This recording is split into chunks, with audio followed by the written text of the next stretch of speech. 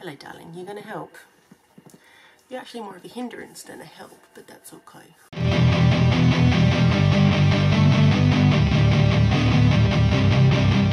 Okay, so we're back again for another Curating the Perfect Shelves for Maximum Riz.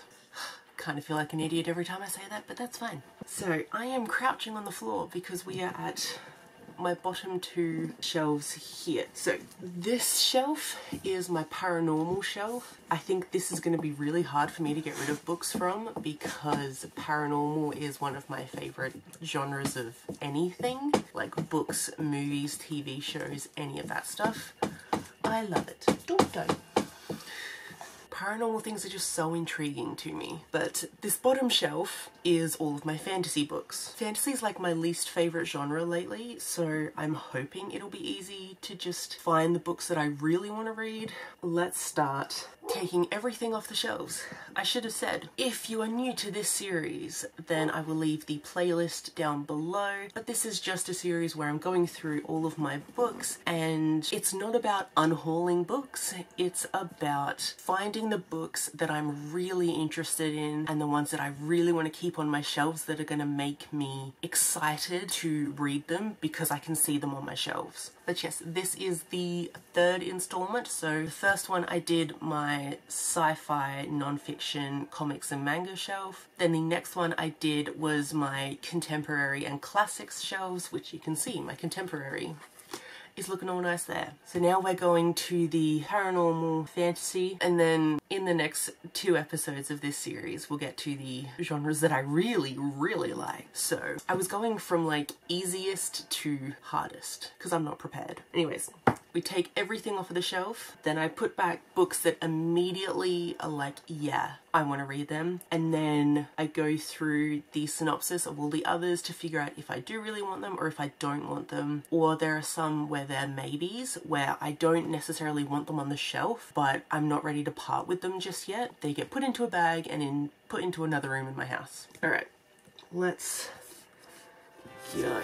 I got the cash in the bag, stadium packed. Born a rock star in this life, gon' live it up on the attack. Baby, I'm bad, I just wanna get caught up in this life. I'm crazy, I'm mad, do it no cap. Only God wants you, better go live it up. Cash in the bag, stadium packed. Baby, I'm bad, yeah. Baby, I'm bad. I just wanna stay bad, stay mad. Chip on my shoulder cause they treat me like an outcast. I ain't gonna take that, stay back. I'll be swinging hard till the hits come in all caps. I ain't gonna lay back, pray that someone's gonna help me. Ain't nobody like that.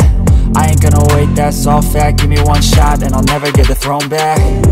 I'm sick of being cautious, I'ma go cause something, can't stop this. I'ma steal everybody's lane, call it shoplift. Sick of hearing everyone complain when they thoughtless. Taste the pain, it's like candy canes. It makes me go change into a better frame, into a better name. Society's insane, we all live for fame, yeah. Cash in the bag, stadium packed. Born a rock star in this life, gon' live it up on the attack. Baby, I'm bad, I just wanna get caught up in this life. I'm crazy, I'm mad, do it no cap. Only God wants you, better go live it up. Cash in the bag. And here's all the books. This is a lot. This is going to take me a while. What piles should I do? I might do sequels because I know that there's a few of those around. And then probably like some popular books I could also do. So that's all of the sequels. It's so many. And like I've barely even touched the stacks. Okay, so I've got a big stack here of immediate yeses that I'm definitely keeping. We have Amari and the Great Game by B.B. Olsen. This is the second book in the, what's it called, like Supernatural Investigation? I don't know, something like that, but it's a sequel to Amari and the Night Brothers. I really loved Amari and the Night Brothers, so I'm really looking forward to the second one.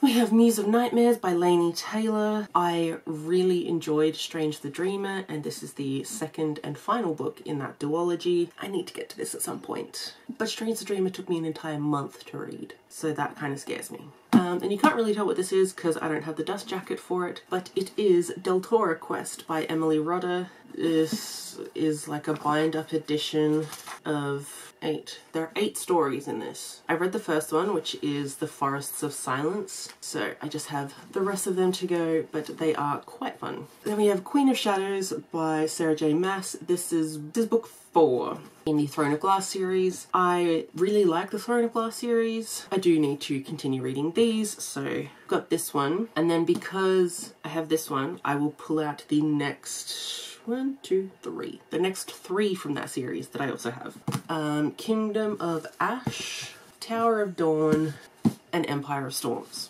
In whatever order they're supposed to go in. Okay, so those were the like immediate sequels that I'm like, yes. Now on to all the others that I know I want to read. So we have The Rook by Daniel O'Malley. I recently hauled this. It sounded interesting because this person wakes up next to some corpses and it's kind of like a scavenger hunt on how to get her memory back and figure out what happened. So it sounded cool. Then we have Gap Year in Ghost Town by Michael Pryor. I love a good ghost story, so. Then we have The Dwarves by Marcus Heights. I love dwarves. Then I have Piranesi by Susanna Clarke. This just sounds super weird and I really want to read it. Then we have Ghost Ship by Detloff Reach. But ghosts, I love. The idea of a ghost ship, I love. And I have Malamander by Thomas Taylor. It's like there's a creature. I don't know, creature feature. It sounds cool. And then because I have this, I also have Gargantus, which is the sequel, so keeping both of these. Then I have Mortlock by John Mayhew. It just, I mean, the cover just looks so creepy and I love it. It's also sprayed edges. There's something about 2 orphans. One is a knife thrower in a magician's stage act and the other is an undertaker's assistant. That just sounds cool. I'm gonna keep that. And then I also have the sequel, which is The Demon Collector. I don't know if there's more in the series or not. Then I have Julie and the Phantoms, The Edge of Great by someone. McCall Ozto. But I'm pretty sure this is just the novelization of the first episode of the show or something like that. But I freaking love the TV show. If you haven't watched it, go watch it. It's amazing. So sad it didn't get a 2nd season, but that's Netflix for you. I will read this because I loved it. Then we have The Lab by Jack Heath. This is Jack Heath's middle grade series or young adult series or something like that. But I love Jack Heath's writing in the Timothy Blake series, one of my new favorite series. I will read kind of anything that he writes at this point, so. Then I have Interview with the Vampire by Anne Rice. It's one of those classics where like, I want to read it and then watch the movie. I've never actually seen the movie, so I want to read it at some point. It just scares me because the writing's really tiny. Then I have Dark Lover by J.R. Ward. Again, it's one of those like classic paranormal romance books, so I want to read that. And then I got this in a box set of the first 6, so I'll keep the next ones as well. Then I have The Gates by John Connolly. The cover is my favorite. This is my favorite cover. And it talks about the gates of hell. Like, that sounds interesting. Then I have How to Train Your Dragon by Cressida Cowell. I've actually read this before, but I want to reread it and then continue on in the series. But I am thoroughly obsessed with the movies, and yes, this is very different. I would like to give it another go to see if I appreciate it for what it is and try not to compare it to the movie. But because I have this, I also have several more in the series. I have all of these. So I have Hero's Guide to Deadly Dragons, How to Twist a Dragon's Tail, How to Speak Dragonese, How to Cheat a Dragon's Curse, and How to Be a Pirate. I have all of those. The Midnight Library by Matt Haig. I'm really interested in this story. I know it's very hyped, but I'm very interested in it. And then I have Fern Gully by Diana Young. This is one of my favorite movies when I was a kid, and I saw this in an op shop and I'm like, I need it. So I'm so looking forward to that. And then another of my favorite movies as a kid is The Secret of Nim, but the book is actually called Mrs. Frisbee and the Rats of Nim by Robert C. O'Brien. This was so good. But oh my god, what were my parents thinking letting me watch this as a child? It is terrifying. So that is all of the immediate yeses. And there's still so many books on my bed. Okay, so I've just gone through all the ones that are like popular on BookTube at one time or another. So the first one that kind of went in the other category is A Court of Wings and Ruin by Sarah J. Maas. I don't really know what else to say about it, but I also have the novella A Court of Frost and Starlight, so I will be keeping those just to finish it off, really. Out of all of the books that were like popular on BookTube or whatever, I'm keeping all of them and 2 are on my maybes. So let's do the maybes. And this one kind of hurts a little bit, but it's Jonathan Strange and Mr. Norrell by Susanna Clarke. I really just hauled this, and it's already in a maybe pile. Because I only picked it up because I've heard people say it's good. I don't know if I'm going to like it. Like magician stories, I don't always enjoy, but like magic in general stories, I sometimes do, so it's a weird mix, so I'm not sure. And then the other maybe is Vampire Academy by Rochelle Mead. I read maybe like 100 pages of this last year sometime, and like it was good, but I put it down and I just never picked it up again, and I would have to start from the beginning again if I read it. I don't know if I can be bothered with this. Like, I've heard it's good. Is it too YA? Like, should I give it another go? I don't know. Please help me out. So it's another maybe. Oh yeah, there was also one that I should this also be a maybe?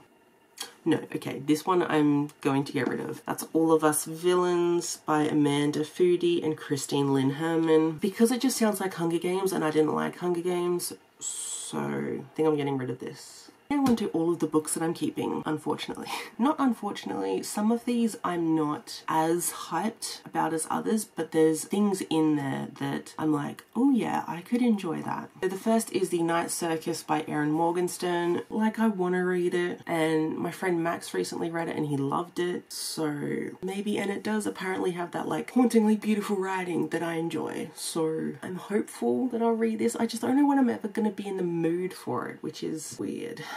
So this one's also going to go in the maybe, because I don't know. Then I have Frostheart by Jamie Littler. This is the first in the Frostheart series. This just sounds fun and interesting, and there are monsters in the snow. Then I have A Darker Shade of Magic by V. Schwab. The only reason this isn't in my maybe pile is because I know everyone will be like, read it, read it, read it. But Schwab and I are not getting along recently, but I will give this a go. I'm more inclined to pick this up than The Night Circus. Then, speaking of Schwab, I have Gallant. This one actually sounds more interesting to me. Creepy old house. She's seeing ghouls. Ooh, it looks cool on the inside too. Then I have The Lies of Loch Lamora by Scott Lynch. It's the first in the Gentleman Bastards series. It gives Robin Hood vibes. Then I have House of Earth and Blood by Sarah J. Maas. This is the first in the Crescent City series. This sounds interesting, and I'm kind of annoyed.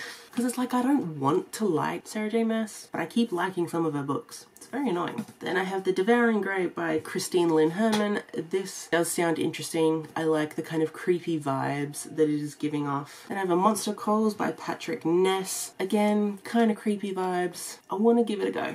We have The Starless Sea by Erin Morgenstern. This one sounds more intriguing to me. And then I have Daughter of Smoke and Bone by Laini Taylor. And then I also have the next 2 books in that trilogy, Days of Blood and Starlight and Dreams of Gods and Monsters. I don't know what order they come in. I don't know, this one's the first. And this one does sound interesting. I need someone to like push me to read these, because these have been on my shelves for a long time. There's still so many books to go. Okay, so the next little pile I made was a pile of books that I think I'm going to enjoy. And no surprise that a lot of them I'm keeping. But there are 3 on my maybe list. Okay, we'll do my maybe list first. So I have Magic Bites by Ilona Andrews. This is the first in the Kate Daniels series. I thought I would like this because it seems kind of paranormal investigation, but just reading the synopsis, it sounds very young, and I thought it was an adult book, but I don't know, something about it is just eh. If you've read it and it's good, let me know. Next up, I have Changeling by Steve Feasey. This, like, just reading the back, it sounds like kind of juvenile, kind of like a weird action movie almost, but it's not that. I don't know, it just sounds kind of stupid. Ugh, I feel bad saying that, but yeah. Okay, so this is now a no. And then the last one that's a maybe is Hunting Season by Dean Vincent Carter. Again, a werewolf type book, creepy cover, love that. But I don't know if I will like it, because it's like they're hunting wolves or a wolf pack, and like that doesn't sound particularly interesting to me, but it could still be, so this is still a maybe. Okay, so 2 maybes and a no.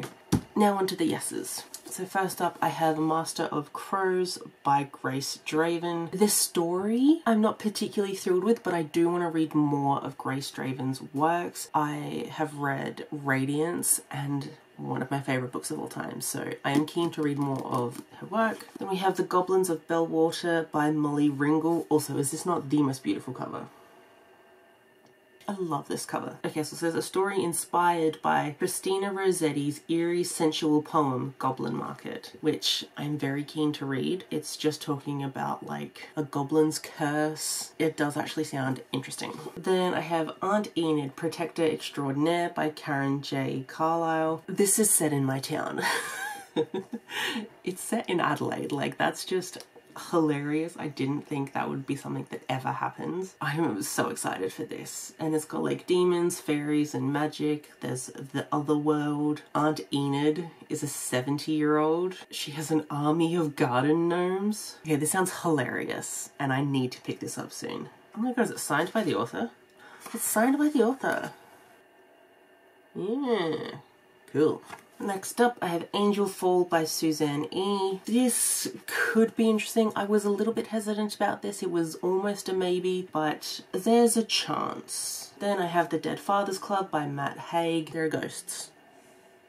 Kind of all I need in stories is there's going to be a ghost. Then we have The Wicked Deep by Shay Earnshaw. This sounds creepy and cool, and there are witches and they're coming back for revenge maybe? Don't know. But also beautiful cover. And I have The Scorpio Races by Maggie Stiefvater. I do love Maggie Stiefvater's writing style. I think it's really cool and that kind of like hauntingly beautiful vibe. And something about water horses here sounds interesting. Then I have The Witching Hours, Book 1, The Vampire Knife by Jack Henselite. He says, do not look for fairies. You will not find them. And if you do, you will regret it. It sounds like a creepy middle grade and I'm always down for that. Next, I have Peter Nimble and His Fantastic Eyes by Jonathan Oxier. This sounds really great. It's about an orphan who is blind. He's the greatest thief that ever lived, but it sounds super cool. Then I have The Replacement by Brenna Jovanoff. I've wanted to read this for years. I kept putting it off, but it is about a changeling child. And he's grown up in the world and now he's dying. Sounds cool. And then I have The Summoning by E.E. Richardson. This is about people that did a summoning to try and scare someone and the summoning worked. It sounds kind of cool. Okay, so out of my bigger books and hardbacks, got a whole stack here I'm keeping, 2 maybes and 1 I'm gonna get rid of. Let's get into it. So the one that I'm gonna get rid of is Bayou Magic by Jewel Parker Rhodes. I had ummed and ahed about this in so many unhauls and I kept not unhauling it because it does sound interesting, but I think it's like the second in a series and like it does sound interesting. Like, it's not giving me the best emotions. Like, I'm not like, oh yeah, I can see myself reading this soon and I can see myself enjoying it. It's not giving me that vibe, so I'm gonna finally unhaul it. And then my 2 maybes. So I have Pony by R.J. Palacio. I read the first chapter of this in my try chapter tag and it was okay. I didn't expect it to be as historical as it was and I kind of thought it would be more ghostly, but it wasn't. I don't know if I'll like this. Then the next one is Necrophenia by Robert Rankin. The synopsis of this is absolutely bonkers. Like, go look up this book on Goodreads. Tell me if you can understand the synopsis, because I can't. Okay, so that's it for those. Now on to all of the ones I'm keeping. So I have Monstrous Heart by Claire McKenna. Even though this is more of a romance than I would particularly like, there's stuff about leviathans and lighthouses, which I seem to enjoy lighthouses. But yeah, I'm gonna keep this. And also the cover. Next one, I can't believe I still haven't read this because it sounds so good. That is The Reformed Vampire Support Group by Catherine Jinks. It is a support group for vampires. It sounds awesome. The cover is great. And it just sounds very cool. So I'm going to keep it. And then I also have the sequel, which does not have a good cover, but the sequel is The Abused Werewolf Rescue Group. So I'll be keeping that as well as this, but oh, I need to get to this because this, it just sounds like a fun time. Then I have Lion Boy by Zizu Korda. It's someone that can talk to cats, like, it sounds interesting. And then I also have the next two books in that trilogy, The Chase and The Truth. Then I have Who's Afraid by Maria Lewis. This sounds kind of interesting. Something about being a wolf, and it's set in New Zealand. I'm not sure, but I have been keen to read this for a while. I'm not ready to let it go. Let's just put it that way. And then I have two books that are very much Labyrinth vibes. So, you know, the movie with David Bowie. These next two books just sound exactly like that. So we have The Spindlers by Lauren Oliver and Moondream by Victor Osborne. Similar plots. Sound like The Labyrinth. So I'm keeping both of them. Then I have Mistwalker by Chandra Mitchell. Someone that is trapped inside the lighthouse that they call the Grey Man. He's trapped inside until he can collect 1,000 souls. So that sounds interesting. And then I have Winky by Clifford Chase. It's a teddy bear coming to life. Sounds fun, okay? I'll show you how many I have left now. That many. Okay, we're at the end. So I have 2 stacks of books that I'm keeping, 4 that I'm not. So the ones I'm not keeping are Dragon Rider by Cornelia Funke. This is, I just am not particularly interested in it anymore. Don't know why. And then I have the Dragonette Prophecy and The Lost Heir, which are the first 2 books in the Wings of Fire series by T. Sutherland. Yeah, I don't think I'm interested in these. And then I have Sabriel by Garth Nix. I wanted to read it because it was like one of those classic stories that you read, but I don't actually think this is my type of thing. So getting rid of that as well. Next up, the 2 large stacks of books that I'm keeping. I really didn't expect to be keeping as many books as I am from the fantasy and paranormal shelves. Like, I'm kind of scared to put them all back because what if they're just going to look as cluttered as they were before? Anyway, I have Shakespeare Undead by Laurie Handeland. It sounds cool, okay? Look, Shakespeare has vampire fangs.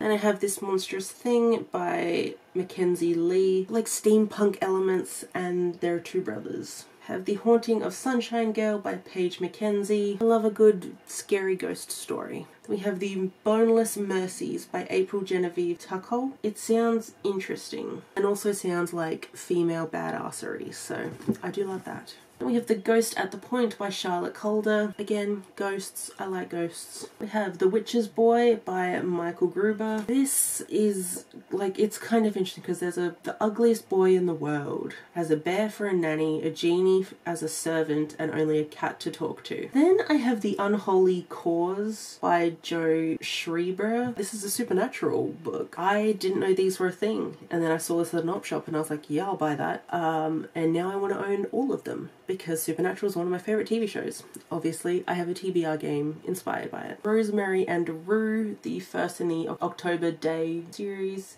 by Seanan Maguire. I'm not super interested in the premise of this, but I do really enjoy Seanan Maguire's writing. We have Max Helsing, Monster Hunter by Curtis Jobling. Monster hunting. I love. Then we have The Ever After by Jodie Lynn Anderson, as well as Among the Stars, which is the sequel. I thought I would be getting rid of these, but it talks about, like, the Book of the Dead. I love a good horror, so I'll give it a go. We have Nightmare by Robin Parrish, a amusement park called Ghost Town, and the daughter of 2 world-renowned ghost hunters and a haunted house. It sounds amazing. I need to read this. We have Strange Angels by Lily St. Croix. This basically sounds like the TV show Supernatural, so I'm interested. Then I have Mythos and Heroes by Stephen Fry. I don't know when I'm ever going to get to these, and I probably won't for several years, but I do love me some good Greek myths, so I'll keep these. Now I'm finally done sorting through them, except now I have to put all of these books back on my shelves in some kind of, like, aesthetically pleasing way. Here is what the shelves look like now.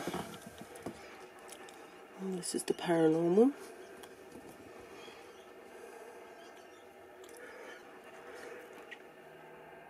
And I tried to kind of rainbow, doesn't super work. But then those are all of the taller books that don't actually fit if I stand them upright, so they had to go like that. And then in the corner there that you can't really see is a little figurine that my grandmother had. And then this is the fantasy shelf, which I did do the rainbow, and it works a little better.